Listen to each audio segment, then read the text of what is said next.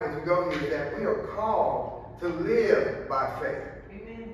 So if we're talking about this wonderful lifestyle of faith, we are called to live by faith. So let's look at these verses here. Verse 16, the Apostle Paul says, "For I am not ashamed of the gospel of Christ." I'm not ashamed of it. Hallelujah. I'm not ashamed of it. Why? For it is the power of God unto salvation to everyone that what? Believeth. So there it is. It's believing. To everyone that believeth, it says to the Jew first, and then also to the Greek. And then verse 17, key verse I want to talk about. For therein is the righteousness of God revealed from faith to what? Faith. Faith to faith, as it is written. Let's read this. The just shall live by faith. So we're talking about this wonderful lifestyle of faith. And so here, this righteousness that we can't earn on our own, this righteousness came by faith. It came by faith. We couldn't do enough good works to earn the righteousness of God. We couldn't do enough good works. And so this righteousness that we have is because Jesus has purchased it for us. Amen. We have his righteousness and we receive it by faith. Amen. And so we are called to live by faith. We're called to live a lifestyle of faith. And this faith is talked about springing from faith to faith. And this word just, the righteousness or the just, they live by faith. The just are those who are approved by God. They are acceptable to God by faith. And so we're acceptable to God by faith, not by our good works. And notice here he says, the just shall live. Everybody say live. Live. This word live, I looked it up, is the word zeo, and it means to enjoy real life. So the just shall live, in other words, enjoy real life. It also means to have true life. It also means the blessed, endless life in the kingdom of God. So the just shall live this blessed, true, real life by faith. Amen. This is the life that he's called us to live. And so we are called to live by faith. We're called to enjoy real life by faith. We're called to have true life. And it comes by faith. This blessed life, it comes by faith. Hallelujah. Hallelujah. And this faith that we're talking about is the faith in God in which Jesus is the author of it. It's the faith of God in which Jesus is the author of it. And so here it says again, the just shall live by faith. And so as we look at this, the righteous person continues to live by faith. And then here, the first part here says, the righteousness of God revealed from faith to faith. So not only does the righteous person continue to live by faith, but the righteous person continues to grow from one level of faith maturity to another level of faith maturity. And so we grow from faith to faith. Everybody say, I'm growing. I'm growing. From faith to faith. From faith to faith. So that's the lifestyle of faith. It's growing from faith to faith. In the natural, we realize that in the natural, we don't remain a baby all of our lives. We mature. We grow from one level to the next level. And so God has called us to go from faith to faith. One level of faith to the next level of faith. From faith to faith. So we're called to go by faith and continue to trust him from one level to the next level of faith. Hallelujah. Everybody say, I'm growing in faith. I'm growing in faith. Now go with me to Mark chapter 9. Mark chapter 9. Mark chapter 9, we start at verse 17. Thank God we're growing from faith to faith. Hallelujah. Growing from faith to faith. Here in Mark chapter 9, the point to bring out here is that we can cry out for help for better believing. Hallelujah. We can cry out for help for better believing. Hallelujah. We can cry out for help for better believing. So here in Mark chapter 9, we're going to start in verse 17. We have several verses. We'll go through several verses here. Mark 17, and it starts here. And it says, and one of the multitude answered and said, Master, I brought unto thee my son, which hath a dumb spirit. Verse 18. And whatsoever he taketh him, he teareth him. he foameth and gnasheth with his teeth and pineth away. And I spake to thy disciples that we should cast him out, and they could not. Verse 19, and he answered him and said, O faithless generation, how long shall I be with you? How long shall I suffer you? Bring him here, bring him unto me. Verse 20, and they brought him unto Jesus. And when he saw him, straightway the spirit tear him, and he fell on the ground and wallowed, foaming. Verse 21, and Jesus asked his father, how long is it ago since this came unto him? And he said, of a child. Verse 22, and oft times it hath cast him into the fire and into the waters to destroy him. But if thou canst do anything, have compassion on us and help us. Hallelujah. And then verse 23, Jesus said unto him, if thou canst believe, all things are possible to him that what? Believeth. And then verse 24, and straightway the father of the child cried out and said with tears, Lord, I believe. Help thy mine unbelief. Help thy mine unbelief. And then verse 25, when Jesus saw that the people came running together, he rebuked the foul spirit, saying unto him, Thou dumb and deaf spirit, I charge thee, come out of him, and enter no more into him. And the spirit cried and rent him sore, and came out of him. And he was as one dead, insomuch that many said, He is dead. And we'll keep going down to verse 29. But Jesus took him by the hand and lifted him up, and he arose. And when he was come into the house, his disciples asked him privately, Why could not we cast him out? And in verse 29, and Jesus said unto them, This kind can come forth by nothing but by prayer and fasting. And so here we see the point is that if we need help, we can cry out for help for better believing. We can cry out for help for better believing. Before we talk about this, in Hebrews 11 and 1, and we're going to come back over here to Mark 9. Hebrews 11 and 1, we reminded us to talk about that. Hebrews 11 and 1 talks about what faith is. Let's read this together. Now faith is the substance of things hoped for, the evidence of things not seen. And I like to say it's like the faith is the evidence, it's the title deed. I like to say it's the receipt that shows that you purchased that inheritance, that it belongs to you. We've been using the example that when you go into some of these stores, they'll ask for your receipt before you walk out. Some of the stores, they'll want to see a receipt, making sure that you purchased it. And so the Word of God is our receipt that shows that we have purchased what Jesus has paid for us, that we have ownership of what Jesus has purchased for us. So back over here in Mark 9, we see here that we can cry out for help for better believing. And notice the situation in Mark 9 and verse 17.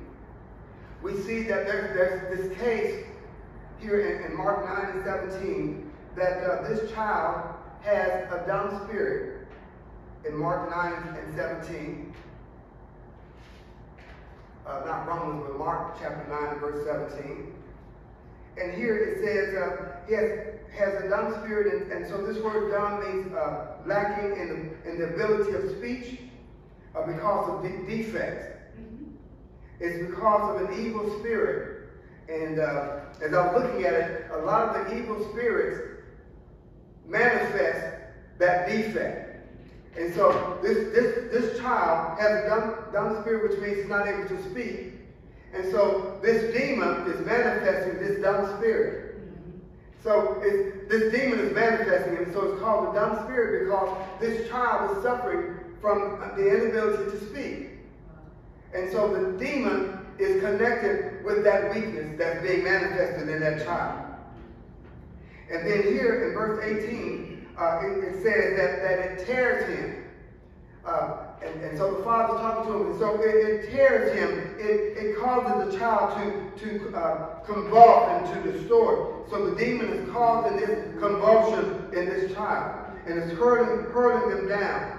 And then it goes on to say that he pineth away. It's like the members of the body are withering away. So that's what this demonic spirit is doing to this child. It's pining away, it's withering away.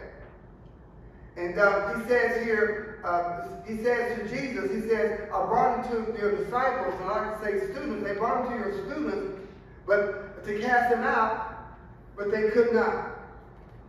And so, again, we're reminded that Jesus was training his disciples to operate in faith. He's trained them to live in faith. And so he says in verse 19, he says, "O faithless generation." This word faithless means generation that's without trust. They're lacking trust. And then he goes on to say, how long will I suffer with you? And we talked about, it's like Jesus has his 3-year training program. He doesn't have a lot of time to teach them because he's moving on to the crucifixion. And so they've got to learn the lesson. And so he says, how long shall I suffer you? Bring him here to me. Bring him here to me. So he's training his disciples into operating in faith. And if you go down to verse 21, Jesus is getting more information about this situation, about this child. And he says, he asks the father, how long ago has it been since this came into him? And he said, since a child. In other words, from his childhood, this is when this happened to him. And then verse 23, he says, if you can believe, all things are possible to him that what?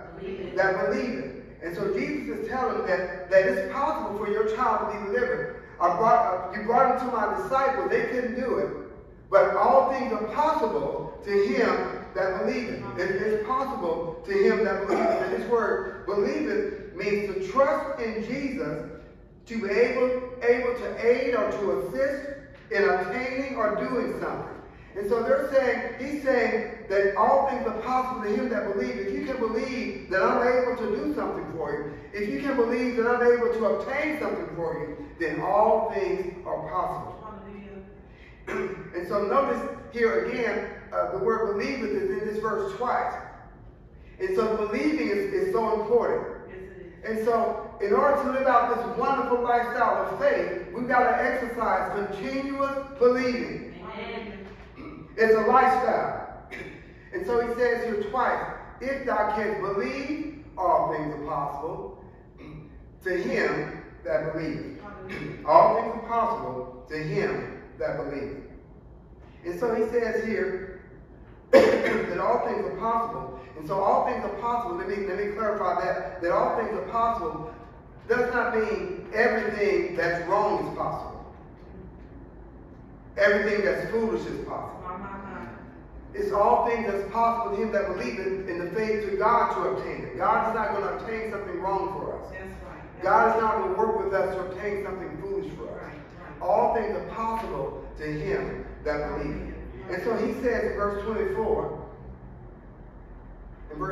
he says, I believe, in Mark 9:24, I believe. And then he says, help thou mine unbelief. Right. This word help means to bring assistance, to bring aid. Help thou mine unbelief. Relieve my unbelief. Help my unbelief. Help me in my lack of faith. Help me in my weakness of faith. And so one of the things that we learn in the lifestyle of faith is that our faith is developing. Yes, it is. It's growing. As we just said, it's growing. If we saw here in Romans, it's maturing. And so he says, help thou mine unbelief. I want to believe. I want to believe to where we can get this manifestation. And so he says, help thou mine unbelief. Help me in my weakness of faith. Help me in my inadequacy. In the area where I'm deficient in. Lord, help me. And so in our faith training, it's okay to go to the Lord for help. We're still developing. We're still growing. We're still, if you will, in the class of faith, in the classroom of faith. Amen. We're still in faith training. And so he says, in this case that he had, of course he wanted his child to be free. In this case, and he brought him to the disciples, he comes to Jesus and says, if you can do anything, help me, help my child, help us out. And Jesus says, if you can believe all things are possible, then he says, help my unbelief. And so in our faith training, it's okay to get help. In our faith training, we may need help. We may need assistance to get those deliverances, to get that freedom, to get that healing, to get whatever that is that we need. Our faith muscle, if you will, is still being strengthened. It's still growing. It's still being developed. And so he was honest enough to say, Lord, I believe, but help thou my unbelief. Help thou my unbelief. And so again, the point we're bringing out here is that we can cry out for help for better believing. He had a level of believing, but he wanted to believe better. He wanted to believe to the point where he could get his child delivered. And so he said, help thou my unbelief. Help me to believe better. Everybody say, help me to believe better. Help me to believe better. So that I can see the manifestations in my life. Hallelujah. Hallelujah. And so in this lifestyle of faith, we're continuing to grow, we're continuing to train, we're continuing to develop. And we just said in Romans 1, we go from faith to faith. We want our faith to get better and better and better and better. We're in a classroom of faith here on the earth.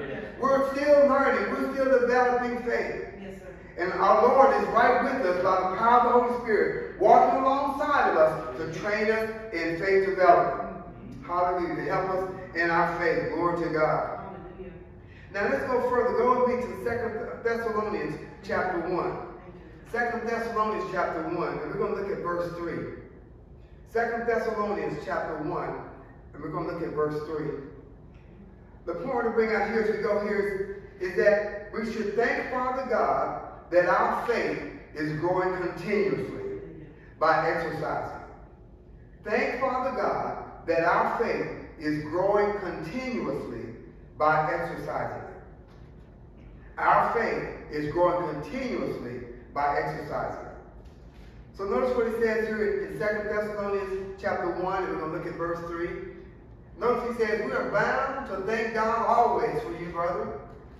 We're bound to thank God. Everybody say, thank God. Thank God. He says, I'm bound to thank God always for you, brother, as it is meet, because that your faith, what? Groweth how? Exceedingly. And the charity of every one of you all, toward each other, aboundeth. Hallelujah. And so he is saying here, the apostle is saying, thank Father God that our faith is growing continuously, or here it says growing exceedingly by exercising. And this word faith here is talking about faith in God, in which Jesus is the author. And so this faith, and also this word faith means fidelity or constancy. So your faith or your constancy in faith is growing exceedingly. And this word growing exceedingly means to increase above an ordinary degree. Hallelujah. And it's this Greek word huporzanio. And so it means to increase above an ordinary degree. And so our faith is growing beyond an ordinary degree. To increase beyond measure. And so even by faith, we can thank God on a regular basis that our faith is growing beyond measure. Amen. We can thank God that our faith is growing beyond an ordinary degree. Yeah. Romans 1:1 says we're going from faith to faith. And so we can establish in our heart that our faith is growing. Everybody say, my faith is growing. My faith is growing. It's growing exceedingly. It's growing exceedingly. Hallelujah. And so it's growing. This word growing exceedingly has to do with tremendous growth. And so we can declare over ourselves that our faith is growing tremendously. That we're serious about our faith. Amen. We're not playing around with our faith, that our faith is growing seriously. We're working our faith on a daily basis. And one of the things that we do as a family, we speak over our day. We make declarations over our day. We're releasing our faith. We're taking our faith seriously. We're not going to give the enemy a chance to take over. We're going to take advantage. We're going to speak over our day that we're blessed. We look at Deuteronomy 28 that we're blessed going in. We're blessed coming out. We're blessed wherever we go. We speak the words of faith over our day. And so here he's saying we can thank God that our faith is growing exceedingly. And so we want to get on the road, if you will, of faith development. We want to travel the road where we're increasing our faith from one level of faith to the next level of faith. And like here it says, your faith is growing exceedingly. And we can do that corporately. And that can be a corporate confession, that our faith is growing exceedingly. Apostle Paul was saying to the Thessalonians that your faith is growing exceedingly. Yes. And then look at verse 4. And we'll come back here in verse 4. Your faith is growing exceedingly. It says, so that we ourselves glory in you in the churches of God for your patience and faith in all your persecutions and tribulations that ye endure. So your faith is growing exceedingly, and you're not folding under tribulations. You're not folding under persecutions. Your faith is growing stronger. Glory to God. And so again, we can speak over ourselves. Go back to verse 3, that our faith is growing. Everybody say, my faith is growing. My faith is growing. Now, only does it say your faith is growing, but then also it says charity. And we're going to look at this in another translation. That the love, the word charity is love. That the love is growing. The love abounding. So my faith is growing and my love is abounding. My faith is growing and my love is abounding. So those are declarations I can speak over myself. My faith is growing and my love is abounding. Look at this with me in verse 3 in the Passion Translation.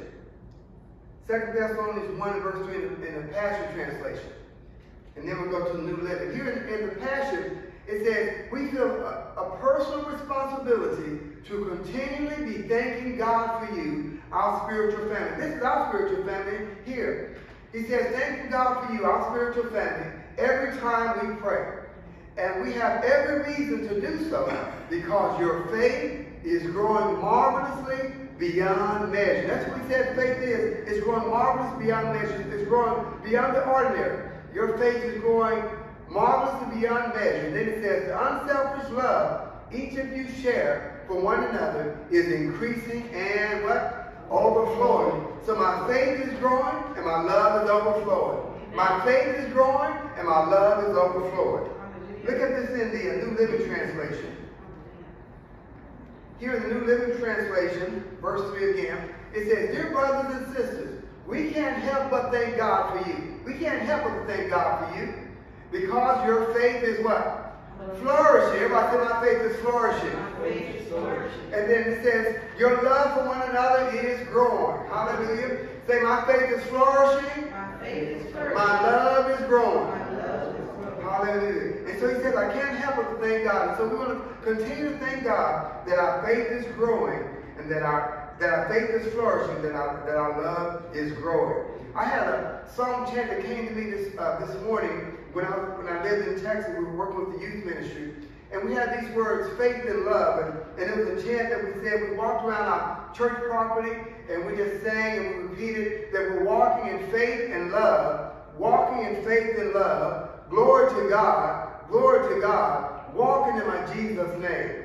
So we walked around and we just said that. We went around the building. I'm not sure we went around several times or whatever. But I think it was right around the time we moved into that building. And this song chant came to me. It may have come from this verse, I'm not for sure. But faith and love. But it's talking about I'm walking in faith and love. I'm walking in faith and love. Glory to God, I'm walking in Jesus' name. Repeat it after me. I'm walking in faith and love. I'm walking in faith and love. I'm walking in faith and love. I'm walking in faith and love. Glory to God. Glory to God. I'm walking in Jesus' name. I'm walking in Jesus' name. Hallelujah. So we're walking in faith and we're walking in love. Glory to God. Hallelujah. Walking in faith and walking in love. Now go with me to Mark chapter 11, a familiar passage. Mark chapter 11, talking about living this wonderful lifestyle of faith. Mark chapter 11, we're going to start at verse 12 in the King James, Mark 11 and verse 12. And here it says, and on the morrow, when they were come to Bethany, he was hungry.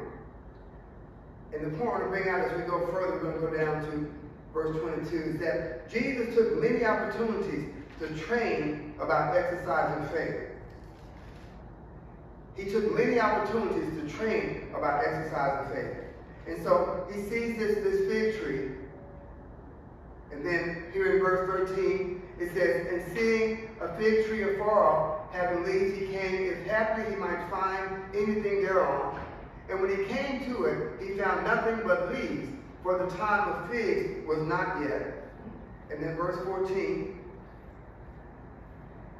In verse 14, and Jesus answered and said unto it, no man eat fruit of thee hereafter forever. And his disciples heard it. And then we skip down to verse 20. They heard what he said. Then down to verse 20. And in the morning, as they passed by, they saw the fig tree, what? Dried up from the roots. And then we'll keep going down to verse 24. Verse 21. And Peter, calling to remember, said unto him, Master, the fig tree which thou cursest is withered away. In verse 22. And Jesus answering said unto him, what? Have faith in God. And in verse 23. Let's read it together. For verily I say unto you, that whosoever shall say unto this mountain, be thou removed, and be thou cast into the sea, and shall not doubt in his heart, but shall believe that those things which he said shall come to pass, he shall have whatsoever he saith. And in verse 24, let's read that. Therefore I say unto you, what things soever ye desire, when ye pray, believe that you receive them, and ye shall have them. Glory to God. Hallelujah. And so Jesus speaks to this fig tree, back to verse 12, I believe, and he takes this opportunity to teach or to train about exercising faith. And I'll say this, he's teaching them to train, he's training them about exercising faith. And so I have this, is that this world is the training school to develop faith. This world is the training school, our training school to develop faith. Why? Because in heaven, we won't really need faith because everything will be manifested. And so this world is our training ground, or we can say it like this, our training school for developing faith. So if we think about school, what kind of grade are we making in faith? But again, just like in school, there's a teacher to help us. Jesus can help us. The Holy Spirit can help us to develop our faith. He can help us to live out the lifestyle of faith. And so this world is the training ground or the training school to develop our faith. And so here in verse, let's go to verse, he's home in verse 12. And then in verse 13, he looks at these leaves. This word leaves is the foliage, it's the greenage, it's the vegetation that's there on the tree, that's on this fig tree, and it should have been ripe, but there's nothing on it. There's no figs on it. And so then we see that Jesus spoke a curse on it, and he says, no man shall eat fruit hereafter forever, and the disciples heard it. And if we go down to verse 21, we see that Jesus is actually speaking a curse over it. And so it says here, Master, the fig tree which thou cursest is withered away. It's cursed. It's pronounced opposed to blessing. It's an opposed to blessing. And so an evil, if you will, is pronounced on it. Or we can say it like this, if blessing if the shelter of blessing is taken off, then evil comes in this world. And so the curse came on it. And so one of the points I want to bring out here is that I want to submit that mostly everything that we walk in and operate in, it should be blessing us, or should be a blessing to us. And so this tree was to be a blessing. It was to feed. But it didn't do what it was designed to do. And so everything that we walk around, and so as we talk about living the lifestyle of faith, everything that we walk around, we should be blessing it. Blessing our car. Blessing our home. Blessing our job. Everything that we're connected to should be blessed, and we should be speaking the words of faith over it as a lifestyle. When we get up in the morning, we can declare we're blessed. We can declare my mind is blessed. My body is blessed. So this is a lifestyle of faith. We've got to push with the force of faith, speaking faith-filled words, if you will, over our day. Speaking blessing words over our day. We want everything to be blessed. We want our finances to blessed. We want to speak over our finances. We want to speak words of faith over everything that's connected to us. Everything that's connected to us, that it be blessed. In other words, when we talk about blessed, we're talking about that it be fruitful. Amen. And that's what this tree was supposed to be, fruitful. And so we can speak to things. And that's what Jesus is teaching here. He spoke to this fig tree. He spoke to this thing. We can speak to things. And notice that thing responded. The next day they went back and they saw that the tree was withered away. He spoke the word, and then the next day we see the result of it. So we can speak the words of faith as a lifestyle, and see the result. And so we are empowered, and Jesus is teaching them, we are empowered to speak to things.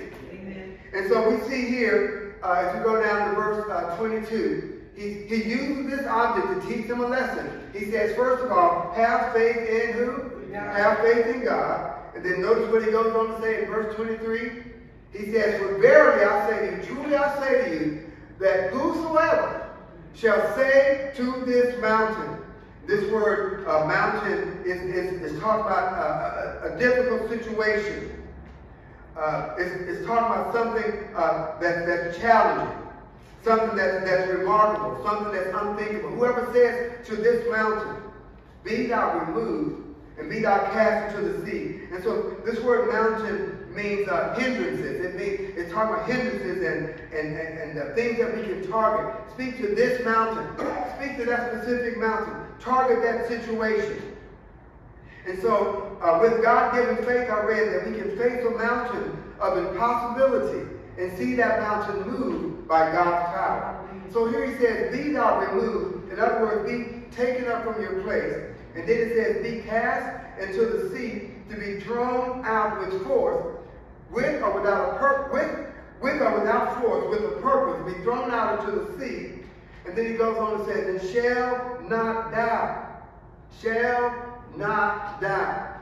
This word doubt means to hesitate, to be uncertain. So faith, a lifestyle of faith is a lifestyle of trusting God, a lifestyle of trusting Jesus. It's a lifestyle of conviction. He says, shall not doubt. And so if we're following Jesus, the trainer in faith, he's teaching us not to doubt. He's saying, don't doubt, but believe. He's saying, trust in him. And so he says, shall not doubt where in his what? In his heart, shall not doubt in his heart. And this heart is the center, it's the seat of all physical and spiritual life. So don't doubt in your heart. And this center part of your being, don't doubt in your heart. Now I remember Brother Hagin saying, you may have a doubt in your head, but not in your heart. Your head may give you trouble. Your head may think, how can you figure it out? But out of our spirit, faith flows out of our spirit, man. And then we have faith in our heart, out of our spirit, the center of our being. Then it says, you believe those things which you said. This word believe means to absolutely trust God, that he's able to obtain it. So believe that God can actually do it. Trust in God that he'll actually do it. That you can actually obtain it by believing in God, that he can actually do it. Trust in him. Then he says, you'll have what you say. This word say means speaking to it. It means a conviction. So you'll have that conviction, that thing that you speak out. And so it's not just words that we say. So when we talk about faith, it's not just religious words. It's got to be words that have conviction with them. It's got to be words that we believe. We've got to say it with our mouth, but we've got to believe it in our heart. We've got to trust God that what we're saying, we believe it. We've got to believe our words. So many people, if we realize the value of words and the weight that our words have, we would be a lot more careful about the words that we say. So many people speak careless words. And even some cliches and things like that. But our words hold weight. And that's what he's telling us here. Our words of faith hold weight. And Jesus is training us to come up to live a lifestyle of faith.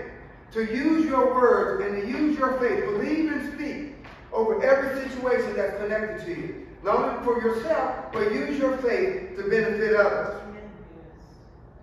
And so he goes on to say, you have what you say. Then in verse 24, it says, it shall come to pass. This word come to pass, back in verse 23, you believe that it shall come to pass. This word comes to pass means that the request will be done, that it will be executed. So that's what we're believing. We're believing what we say shall be done. We're believing what we speak will be executed. The request will be performed. It's not just empty words. We will really believe that it will be accomplished, that it will be implemented. And another way to say it is that we believe it shall come to pass. We believe that what we say will be enforced. Yeah. Heaven will enforce what we're speaking.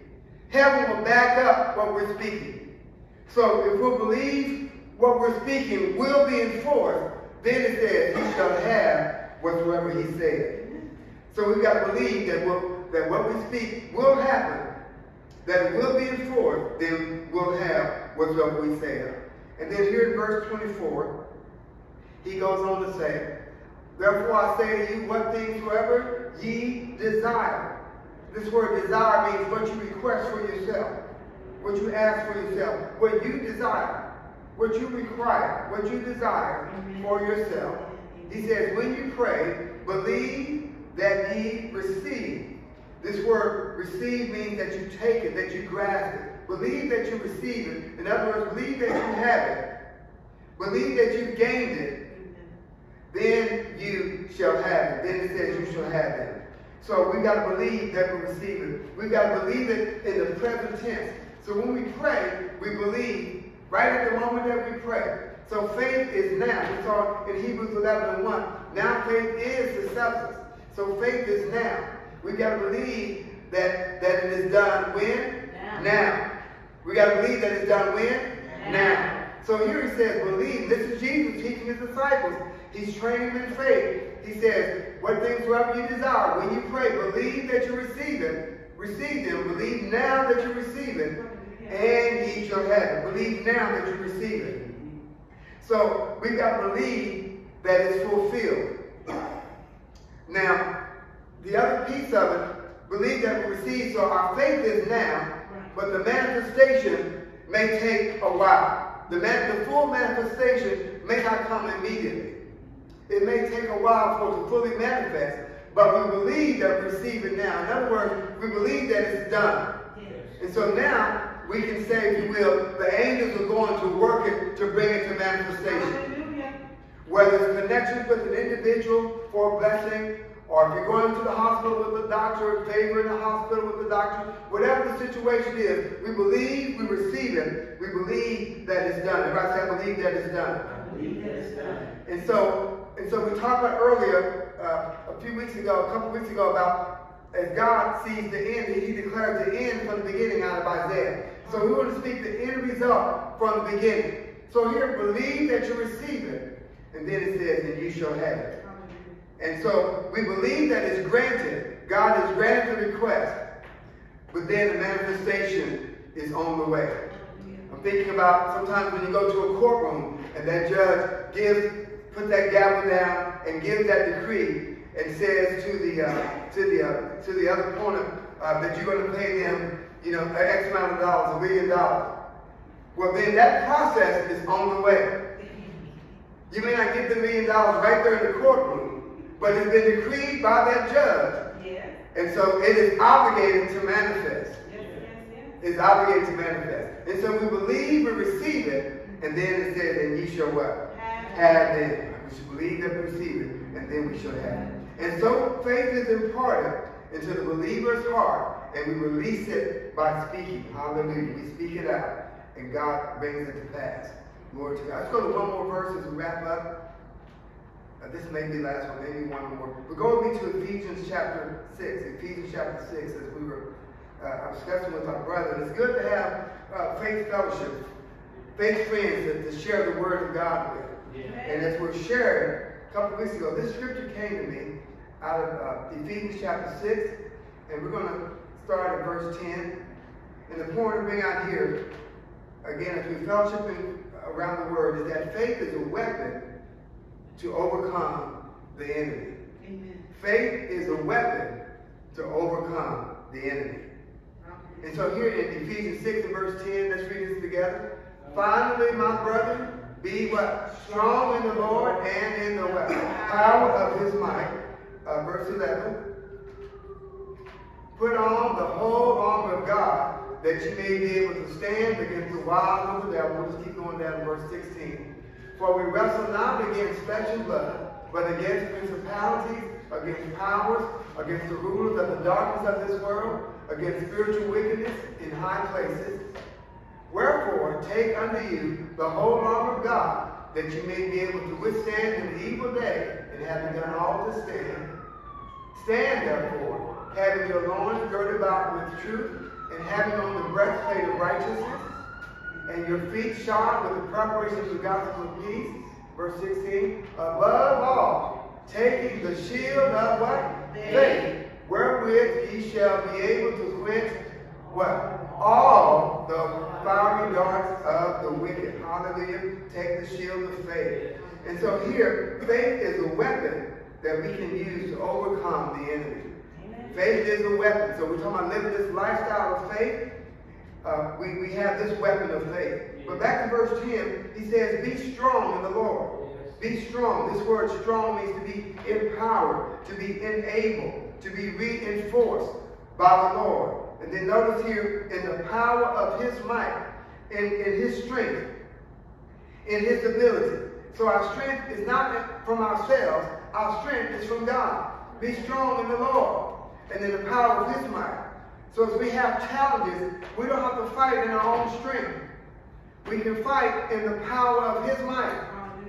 We can fight in the power of his might. Hallelujah. His might is his ability that he supplies. He provides, he imparts to us the might that we need. And then he goes on in verse 11. He says, as we fight, be strong in the Lord, he says, put on the whole armor of God. This word putting on is like slipping into a garment. Yes. Slipping into a garment. Slipping into clothing. And so it says, put on the whole armor. This word whole is the full armor. Put on the full armor of who? Of God. So we see in verse 10, God's power and God's might. Now we're talking about God's armor. Putting on God's armor.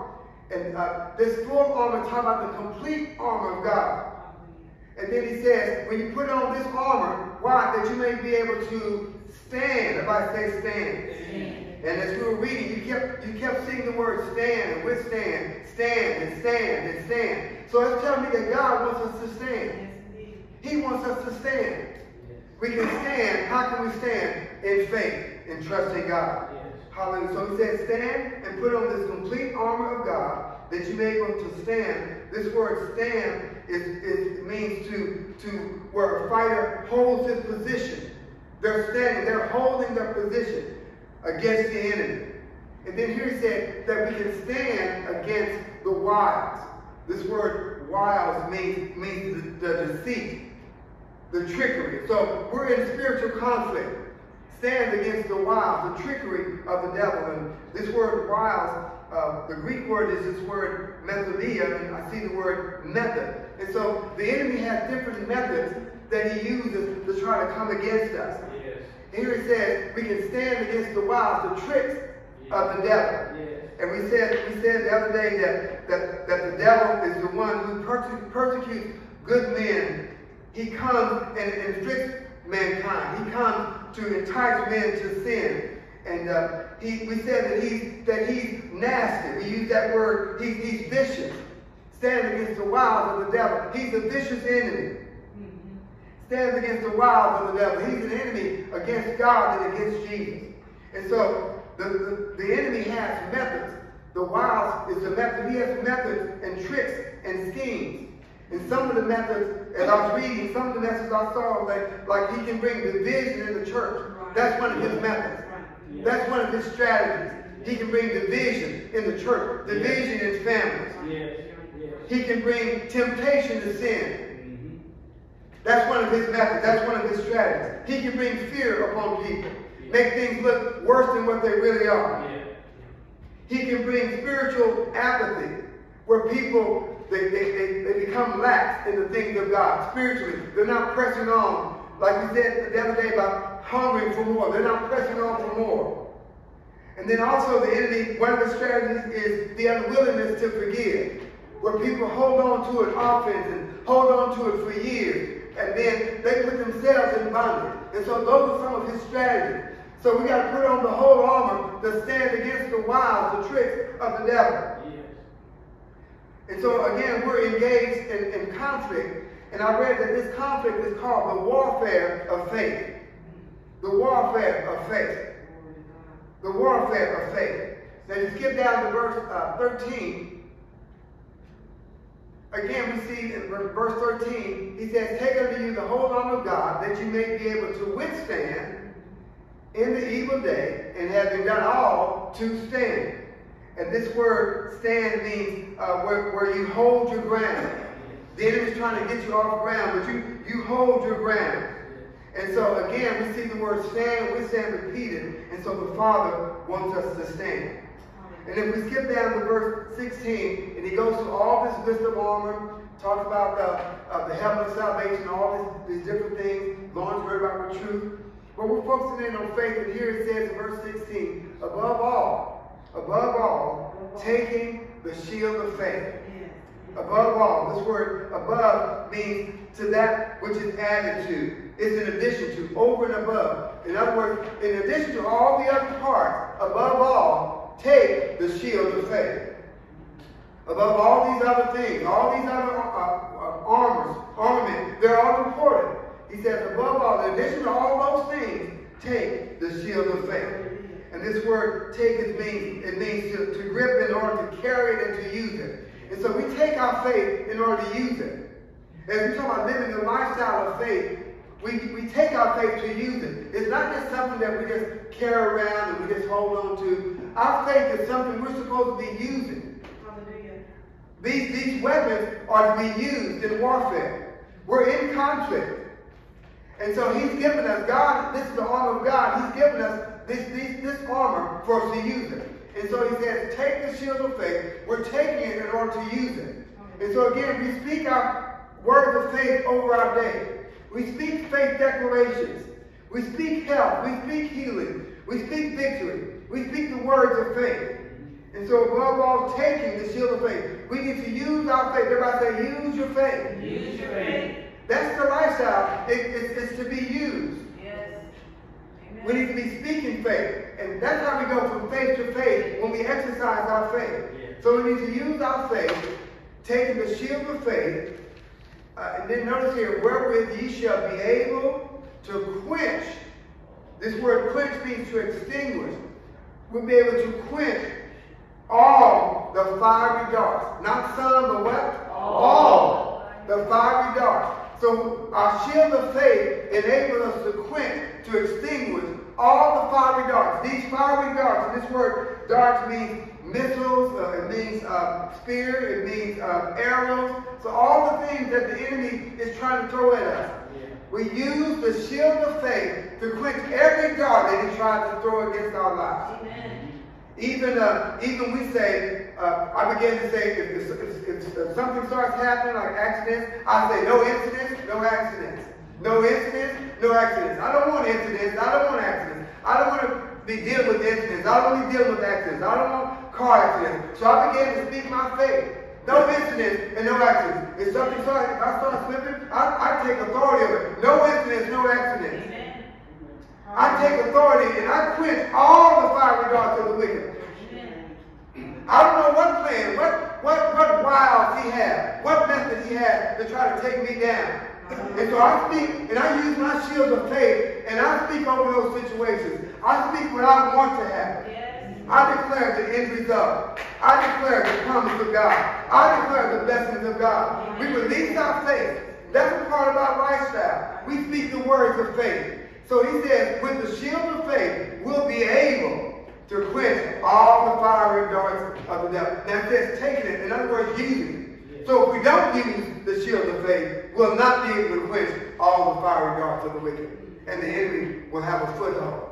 But if we'll use the shield of faith, again, these tools are to be used. If we'll use the shield of faith, we'll be able to quench the fiery darts of the wicked. Hallelujah. Glory to God. And so that's where our strength comes. It comes from God, and we put our faith in Him, and we use the shield of faith to quench all the fiery darts of the wicked. Glory to God. Hallelujah. We'll wrap it up there. Everybody say, thank God for faith. Thank God for faith. I'm walking by faith. I'm walking by faith. I'm living by faith. I'm living by faith. Giving glory to God. Glory to God. Let's take a moment. Let's just stand and let's take a moment to meditate on this. Father, we just thank you. We thank you for faith you've given us. We thank you that you called us to live a lifestyle of faith, to live by faith. We saw in your word that the just shall live by faith. You called us to live by faith. We're in your family. So you called your children to live by faith. You want us to operate in faith. You want us to speak words of faith and to declare like Jesus did. He went around speaking your words. He went around declaring words of faith. And we are in your family. We're your students. And we want to continue to grow and speak the words of faith over every situation in our lives and use our faith to be a blessing to others. We thank you for faith, Father. We bless you. We thank you for your faith that you've given us to be victorious, to quench all the fiery darts of the wicked one. We thank you, Father. We will walk in victory over this, over the enemy's work and over his plans. But we thank you that you've given us faith here in this world. In this world, this is our training ground for faith. We don't need faith in heaven because everything is fully manifested. But here on the earth, we're in a classroom of faith. So help us to continue to develop our faith, to build our faith, to use our faith to be a blessing to others, to bring healing, to bring deliverances, to bring breakthroughs on behalf of your people, Father. We thank you for it. We pray even for those who have not even made the first step of putting their faith and trust in Jesus. We pray, Father. We pray for them. We pray for them that they'll make that declaration of faith, that they'll put their trust in the only wise God, our Savior, that they'll put their trust in Jesus. They'll say yes to Jesus. They'll make a commitment and say, yes, I believe in Jesus, and I receive him into my life. And the word says in Romans 10, 9 and 10, whosoever shall confess with their mouth and believe in their heart that God raised Jesus from the dead shall be saved. We thank you that they'll come to faith and believe with their heart, man believing on righteousness, and with the mouth confession is made unto salvation. So we thank you, Father. They'll believe and they'll make that confession of faith that Jesus is their Lord and Savior and give their lives to you. Not only from that first step, but they'll become students of your word, students of faith, students of Jesus, continue to grow in your word and grow from faith to faith. And then also become committed to a local church when they're sitting under a pastor who will feed them the word. They have to build their lives and take their lives to the levels that God has for them. We thank you for it. Again, we thank you for all here today. We thank you for the faith that you've given us, that we'll continue to exercise our faith, and we'll see greater and greater breakthroughs. We'll see manifestations of our faith. In Jesus' name, thank you for it. Amen. Amen. Praise God. You may be seated. Give God a hand of praise as you're taking your seat. Glory, glory, glory.